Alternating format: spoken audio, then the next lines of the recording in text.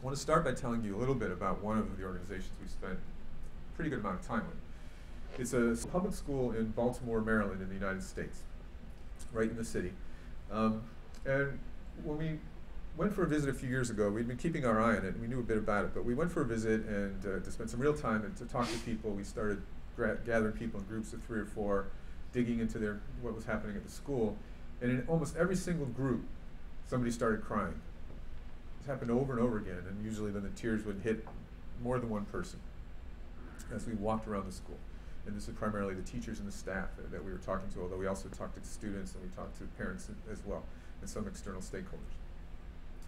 I don't know how much any of you guys know about Baltimore, but it's a pretty typical kind of eastern, blue-collar U.S. city that has lots going for it, but it struggles with lots of things as well. So it certainly had lots of depopulation. You can see all the boarded up houses here. The education system is struggling. Unemployment is high. Plenty of violent crime, among the highest in the nation. Plenty of issues with drugs and with public health in general. So the school is located in an area that's not a particularly easy area to start doing your work around the social purpose. And if you think about what anybody who's going into, really anywhere in the world, is going into start to work with social purpose, and the number of kinds of institutional patterns and habits and mindsets and structures and policies and issues that they're going to be dealing with one way or another, it becomes quite overwhelming. So it's not just about going to teach an 8-year-old how to read in this context, right? You have to think about health and education, economics, race, technology, culture, the politics going on, all of those things intersecting this giant system that you're in the middle of, trying to do something different. And that's I'm sure it's the same in Cape Town, it's the same anywhere in the world. And when you really think about the number of forces, the number of patterns, the history behind them, the number of assumptions, how deeply all of these kinds of things are institutionalized in the worlds in which we operate with social purpose, anybody who's any kind of thinking human being should run away screaming and immediately, look for a cabin in the woods, because it's overwhelming and it's hard for us to imagine how we could create any kind of real change in that welter of institutional difficulties. The question that we were asking people at the school that started all the crying was, how is this place different from other schools that you've been around? And that's when the tears would start, because they were so happy. And they would say, I'm more excited and engaged than I've ever been. They would say, I feel more creative. They'd say, I feel more alive. They'd say, I feel like I'm finally learning how to teach after many years of teaching. They would say, I feel connected to the kids in ways I couldn't imagine. They would say, I feel like I'm treated as a human being, a whole person here, and that people accept me for who I am, for my strengths and my weaknesses, and I can bring those to the table for what I'm doing. They would say, this is the best place I ever worked. For me, it's a small school, it's a small example, but for me it's a kind of institutional miracle. That you can go into an environment that is so much bigger than the handful of people working in this school, and that you can create serious cracks in that institutional fabric, that you can actually alter something over just a few years, and make it profoundly different than the experience of most people in that same system. And that you can deal with all of those forces of politics and gender and race and crime and health and all of those kinds of things without, of course, being an expert in any of them, maybe one part of one of them. That's an institutional miracle to me. These are the kinds of places we've been hanging out with, sticking our noses into, volunteering with, in some cases doing formal research with, over the last 10 years, saying, how do you do that? What do these places have to teach us about how you can create that kind of deep change? And even if we figure that out, we know that most places like this, they have their moment and then it fades. It works well 2, 3, 4, 5 years, the energy's high, people are starting something maybe, there's a great leader, all of the usual excuses we have for why something can only last a certain while, and then it fades out and it's not the same anymore. So how do you sustain that? We started getting really intrigued by places that were sustaining it over 5, 10, 15 years, over 2, 3, 4 leaders. Boards of directors flipping, volunteers flipping, staff flipping, external circumstances changing, economics going up and down. And yet these new patterns were being institutionalized in a healthy way somehow so that they were persisting. And then how do you scale this? Because we can all come up with a few examples anyway of change that has been sustained, and people have done really amazing things, and it's lasted over generations. And then if you have anything to do with kind of social change, social innovation, you're kind of going, what's wrong with everybody else? Why aren't you doing this? Hey, this city just developed this amazing green waste, landfill. It's like a park, and like, why isn't every city doing that? The economics are great. They save money. You can run down the list, but it doesn't spread, right? So people are starting to say we need to know more about scale, and we can't just kind of blame the usual. Oh, we need more leadership, or we need more this, or we need more that, or we don't have enough resources. There must be better answers than that. So these places, I think, although they're small, are starting to teach us, or at least open up some doorways, I think, that are quite exciting to rethinking how we think about scale. So the punchline for all of this is that we've been seeing consistently one answer to all three of these questions in the organizations we've been working with. The same answer, the simple-minded answer, the answer that I think actually could be revolutionary, not in theory, not in the room that we're sitting in, but in practice. You'll notice that when I started talking about how different the school was, I wasn't saying their curriculum is amazing, although it's quite interesting. Their structure is great, it's so different. How their funding works, what kinds of kids they have, all of these sorts of programmatic things.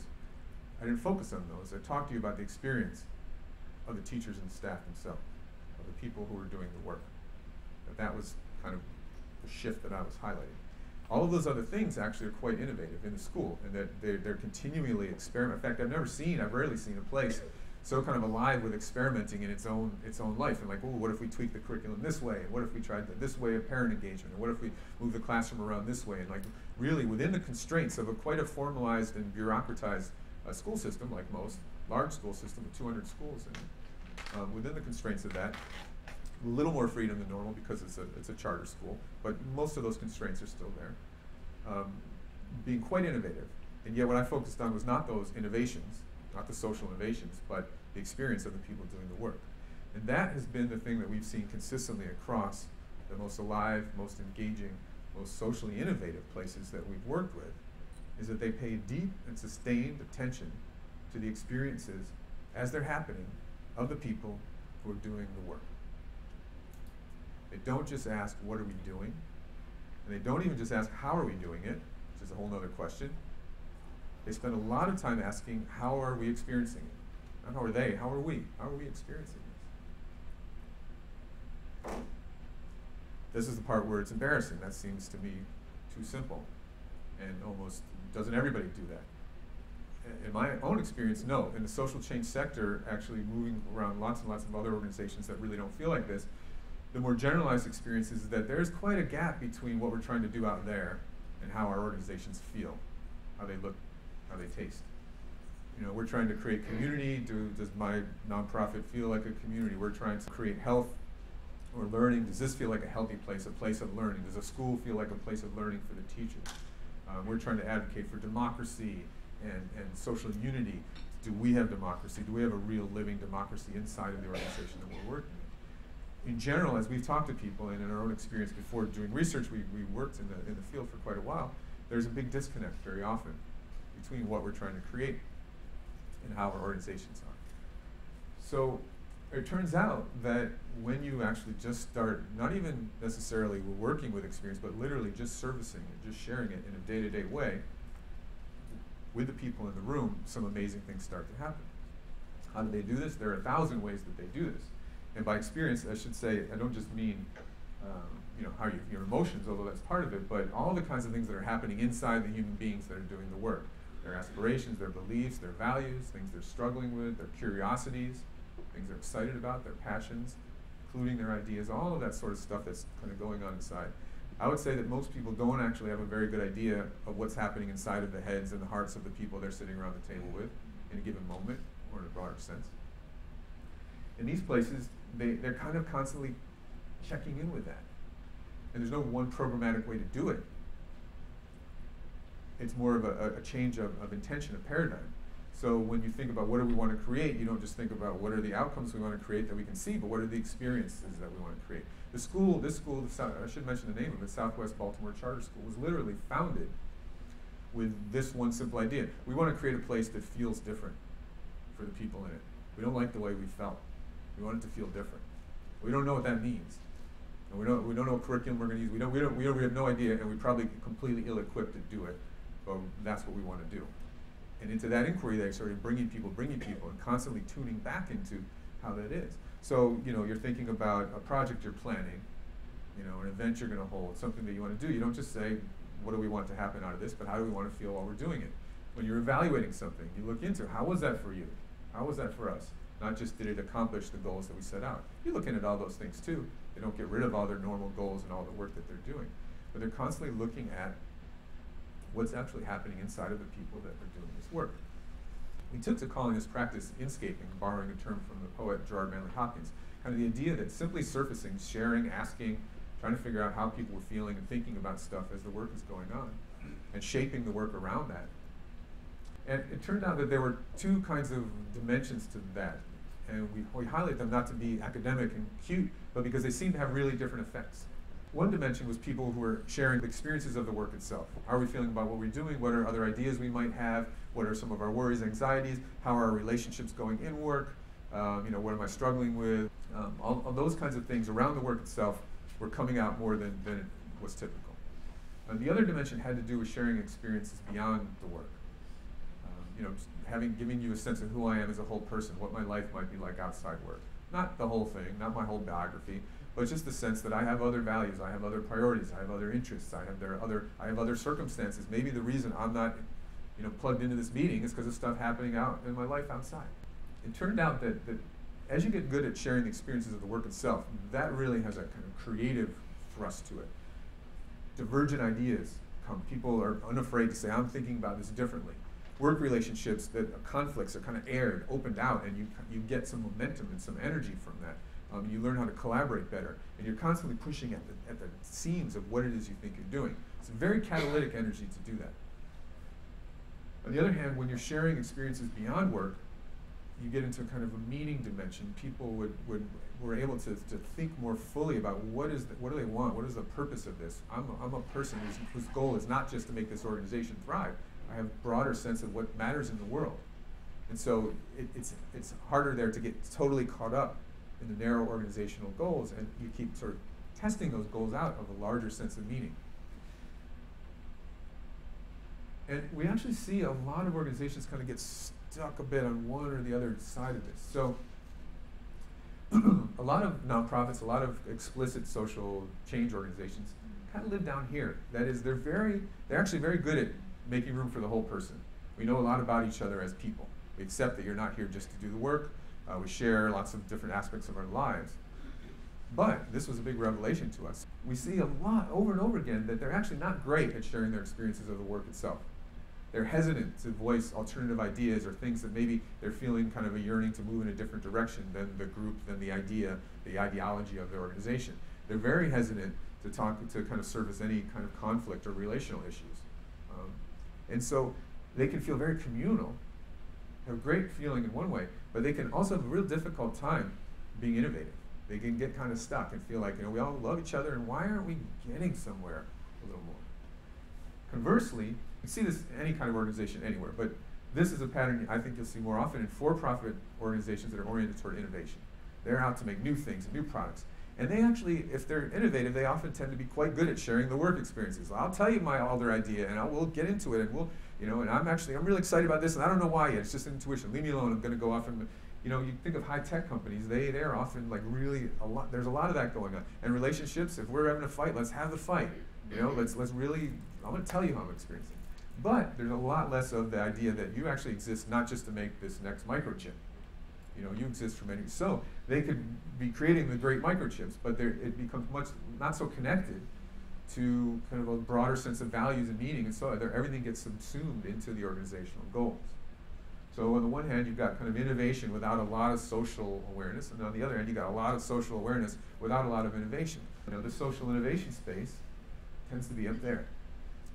Organizations that can move, not perfectly, but can move in the direction of sharing all of these kinds of experiences. One social movement that I particularly like to think about, who was pretty good at this, really on both dimensions, was the women's movement in the United States and in the UK throughout the 20th century. I like to read about them because they were very explicitly looking at from an experiential lens. We're not just trying to change policy. We're not just trying to change social attitudes out there. We're going to experiment with what's happening inside of our organizations and our movement groups. We're going to try to create movement groups that are more participatory, that are less oppressive. We're going to experiment with ways of holding meetings. We're going to rotate executive directors. We're going to have new policies. We're going to develop new language that's not oppressive. So they were thinking hard about that. There's a problem, I think, with how they ended up doing that. I'm going to come back to it in a minute. But that being said, given that focus, I think you could argue, you certainly could have a plausible debate about whether or not they were the most successful movement of the social movement of the 20th century. They got to be in the running. They have to be, you know, in the mix of movements that have had the profoundest kind of, even at this point, worldwide change. We'll come back to them in a second. So that's the punchline of it. And we can talk later in the kind of Q&A and when we're thinking with each other about what does this look like in practice. We're wary of giving you the 5 steps to inscaping, because then it's not really inscaping, and it's not about the experience of the people actually in the room. It's just some mechanical steps to follow. So it's really more about the intention. But certainly organizations develop ways in meetings or ways in, you know, in their planning project. The key for me has been another big insight. It's kind of coming from someone interested in organizational development, that most of this work is not happening through big interventions, retreats, team bonding exercises, all that kind of stuff. It's just a normal day-to-day. We're writing a grant. You know, we're trying to make a sale. We're just answering the phone from a client or a customer. We're answering emails. It's in the normal day-to-day work. We're sitting around and we're talking about the work. We're not talking about how we, you know, we're not having a therapy session. We're actually doing the work, and while we're doing the work, we're sharing our experiences on these dimensions. That's been a big aha for me. But what really starts to get exciting is, so I'm claiming, you do this, you'll change the world. I'm telling you right now, I'm claiming that. Do this, you'll change the world. Why? This is what we've been spending a lot of time thinking about and talking to people about lately. Why should this be true? We can see why if we all share our experiences, we might feel better. Maybe we'll like each other a little more. Maybe not. You know, maybe there'll be a little more energy. Maybe we won't feel kind of so imprisoned. But why isn't this just a recipe for kind of feeling good but not necessarily getting anything done in the world? Why isn't this just an excuse for indulging ourselves in our work, in our organizations? After all, the big changes we want to seek are out there. You know, we need to change the world, not just our little space. The argument here is you change your little space, you change the world. Really. And that the kind of institutional innovation we've been talking about is coming from this. Why? Why would experiential organizing help us do these 3 things?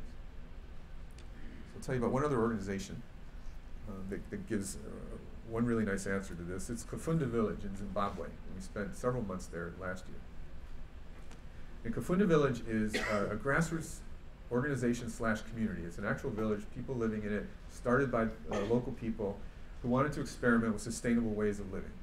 They wanted to experiment environmentally, so they developed and practiced ways of building eco-housing and waste management, water, energy, permaculture, all those kinds of things. And then also socially, governance. How do we as a community govern ourselves? How do we collaborate meaningfully? How do we bust old patterns of authority, domination, apathy, all those kinds of things? How do we do that so that we feel like we're active participants and collaborative participants in our own lives?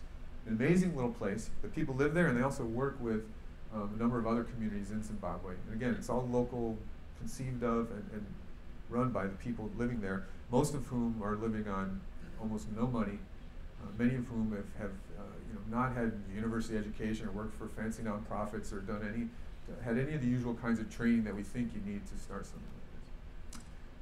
Great place, you should go visit next time you're feeling like a little Zimbabwe trip. Anyway, about a year ago, a little over a year ago, the village, the kind of main people in the village got together to think about a particular issue. It's been around for about 10 years now, the Kafunda Village, and for most of that time, the finances, the funding, the external funding that they would get, the management of the financial health of the village had been more or less handled by a few people, just a small number of people who did have more formal university training, who did have more experience with that kind of universe, who felt comfortable talking to outside funders, who felt comfortable writing grants, who felt comfortable crunching numbers and working with spreadsheets, etc. A small number of people, a couple of whom, the sort of main ones, didn't live in the village at the time. It was fine, it worked fine, but they were still full-hearted participants, fundis. So there's nothing wrong with it. But the village started saying, you know, I think we want to take more ownership of this. We want to manage this more ourselves. It feels too fragile having it depend on one or two people. Who knows what happens with them or where they go in their lives. This should be part of our sustainable governance. Good. So let's set up a finance team. Great. Everyone agreed? Yes. Who wants to be on the finance team? Dead silence. Everyone agreed. We're going to all the reasons, go over and over again. Sure. Volunteers. Nothing. People started getting frustrated. You started feeling like, hey, look at everyone here is just talking and they're not willing to do anything. They're talking the talk, you're not walking the walk. This is the problem. This is what happens. The normal projections we get when people don't behave the way we think they should be behaving. Because we're sure we understand what's going on in their messed up minds, hearts. So this organization was developing its kind of inscaping experience. At one point, just stop. Stop the conversation. Can we just go around the room? So there might be 10 people in the room at this point, kind of working on this. And can we just see what's going on inside everyone right now? What are you thinking? What are you feeling? Okay. So we go around the room and start hearing things like, you know, I actually would like to be on the finance team, but I feel intimidated, and you'd have to, if I were to do it, you'd have to accept that it's a learning experience for me. I don't have the expertise, and if you could accept that I'm coming in as a learner, then I would do it. Okay, yeah, we can accept that. Other people, well, I don't know if I'm too comfortable taking that kind of leadership, but I think it would be interesting. But I don't want people to feel like the finance team is the boss of the village.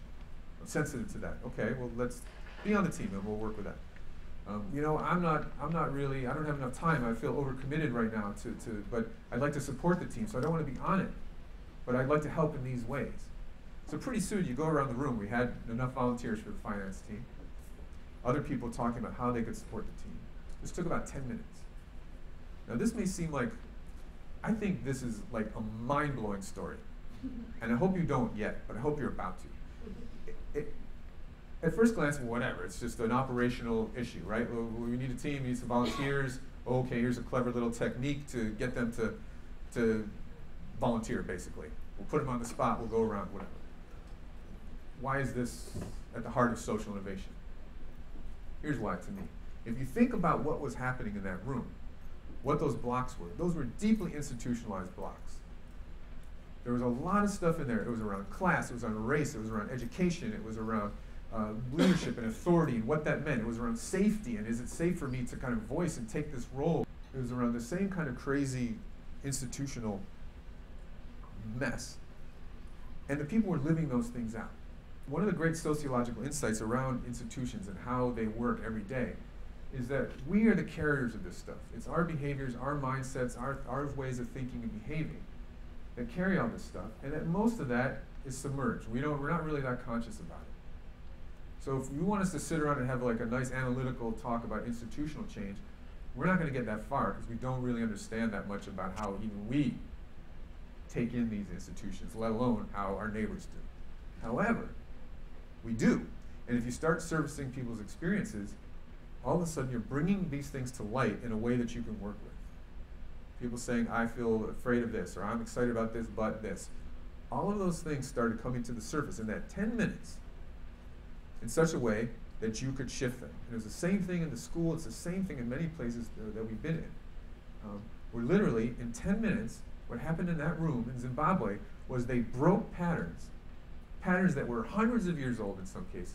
They were life patterns for many of the people in the room about what they could and couldn't do, what they were allowed to, what their expertise was, you know, what kind of authority they could take, how they could collaborate in their own lives. Deep patterns which you could spend your whole life banging on the wall, trying to change those. And in 10 minutes, they shifted. And they stayed shifted. They stayed shifted. That to me is social innovation. That to me is institutional change. So what we're seeing, kind of I think the fundamental key is that the institutions that we're trying to shift are in the room with us right now. We need to draw on our experiences, not just to make ourselves feel better while we're doing the work, although that's great, but because that's the access, that's the most immediate access we have to the things that we are trying to change. And this is not a nice theory, this is in practice. what seems to happen. This is what allows that school in Baltimore, Southwest Baltimore Charter School, to do the same thing within fairly gentle strokes in just a few years to completely shift many of those seemingly intractable patterns. The second thing that happens here, in addition to that kind of institutional insight that you get, is that you unleash a whole lot of resources and energy. So you're finding, as we went around the circle in Kafunda, there are a lot of people actually that want to contribute in different ways that maybe weren't the ways we were thinking of. So one of the reactions we often get is, oh, this feels like heavy work, like you got to be talking all the time about your experiences. We don't have time for that, man. We don't. This does not require extra resources. This liberates resources. This will give you more of all the things you think you need. Time, energy, money even. Start talking to funders this way and watch what happens. This is not a burden on the organization. This is a way of actually increasing the resources, many of which are already in the room. And of course, if I say the institutions in the room, the more we start to take an experiential approach with even people outside of that organization or other stakeholders, the more we're increasing that institutional microcosm that we have. So the more we're talking to funders and other stakeholders and politicians, et cetera, in the work we're doing in an experiential way, then you're getting other pieces of the institutional puzzle. But a surprising amount of it's just in the small little teams that you're normally working with. A surprising amount of it's already carried there, and you can start there and get a long way and prepare yourself to then be much more institutionally engaged, experientially engaged, with the people that you're starting to work with. So I think that actually answers a lot of why this experiential approach isn't indulgent, but in fact is transformative. Briefly, I just want to say a couple things now about the sustaining and the scaling. And again, so we could see this very often in startups, places with new energy, new leadership, some big change management, something happens, some big intervention, and you get a good year or two out of it. We've been looking at these places that are sustaining it, and it's wanting to say, how are they managing to do that? And again, the answer lies very much in the experiential approach they're taking. So I want to go back to the women's movement really quickly. As I said, they were very experimental in how those organizations ran. Rotating executive directors, sitting in circles and each taking their turn, etc. And for quite a while, these were transformative practices. I was reading some work by Francesca Paletta, a social movement scholar, who spent a lot of time interviewing people that had been involved in the women's movement in the States in the 60s and in the 70s. And she said what was interesting was they had very mixed feelings. They were very proud of what they'd accomplished, rightly so. At the same time, there was a kind of bitterness and a frustration. And many of them described what had started as these really life-changing and life-affirming practices gradually becoming these heavy kinds of things that were keeping them from feeling like they could be really authentic. Maybe I don't want to rotate to be an executive director. It's not my thing. I'm not that good at it. Yeah, I like you keep doing it. I don't do those things. Maybe we sat in a circle and we all went around and had our speak, but I don't feel like anyone listens to me actually anymore. But I can't say that. I can't say that because this is what participation looks like.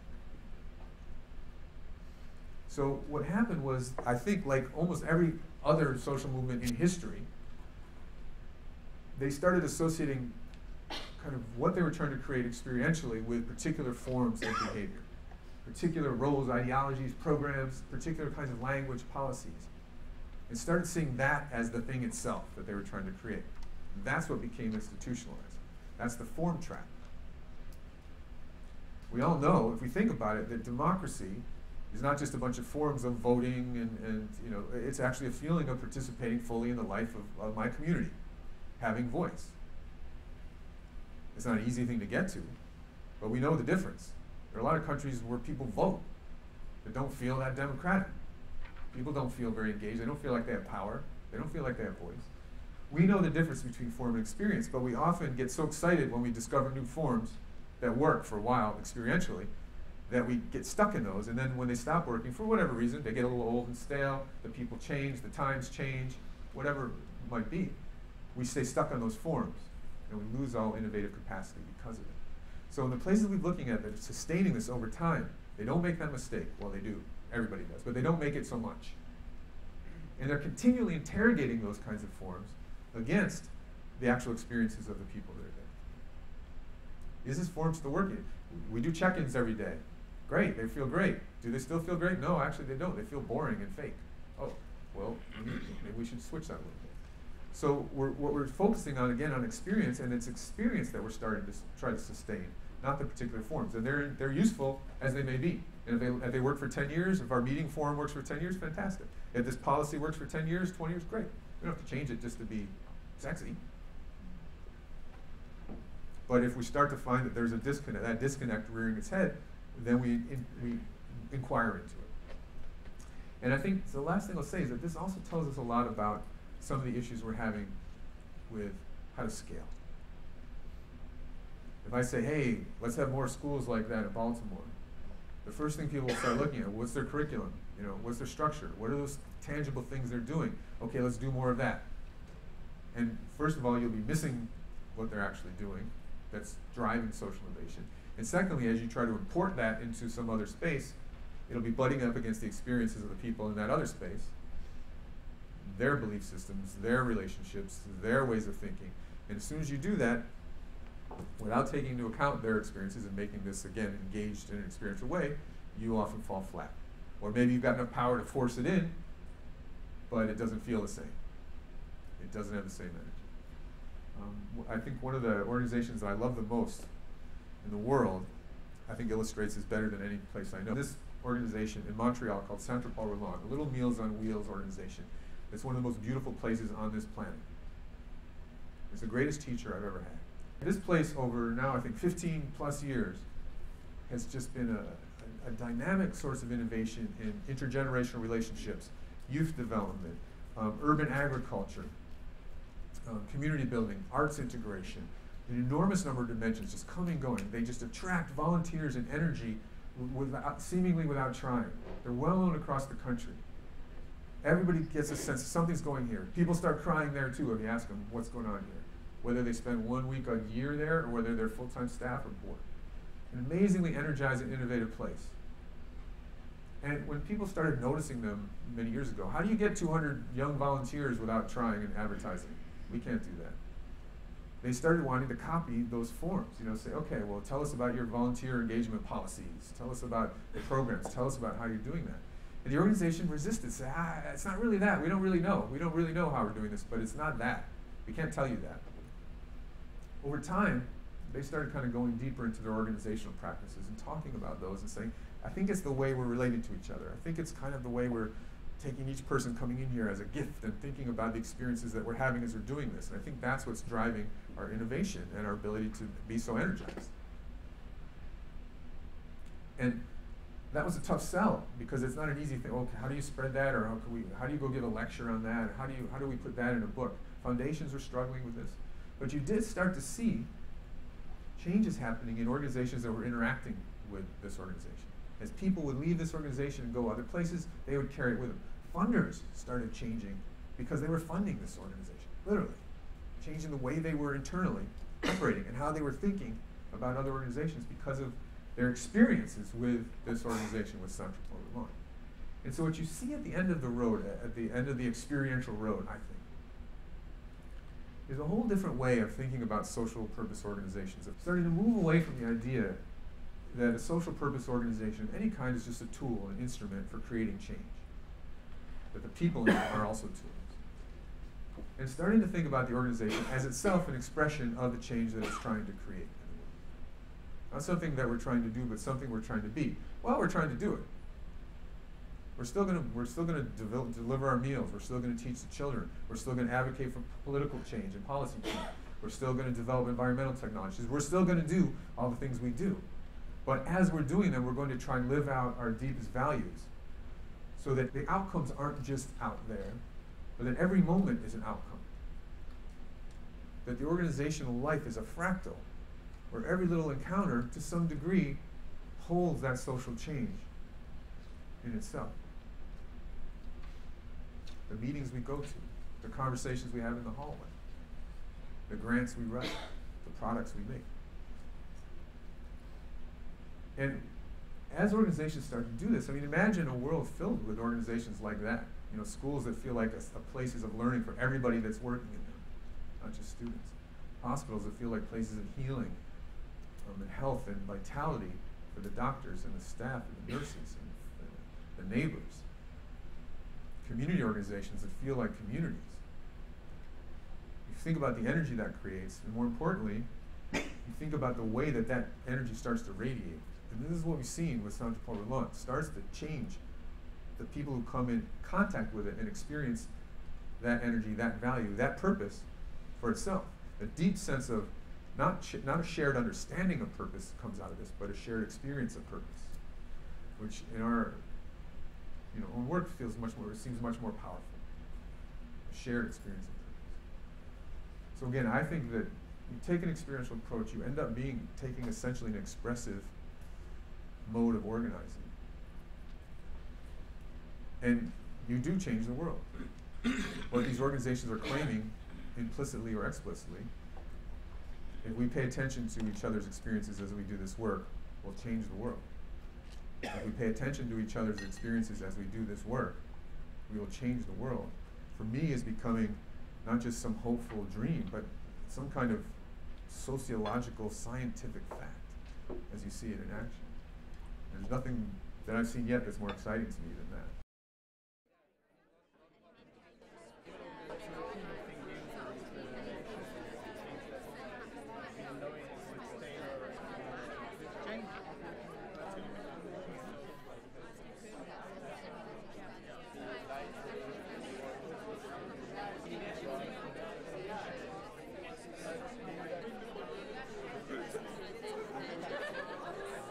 Some of the best solutions, I think, are always the ones that are the most elegant and the most easily packaged. So I like the way that it's about experience and it's about avoiding being trapped in forms. That's something I can remember. It's something that I can practice.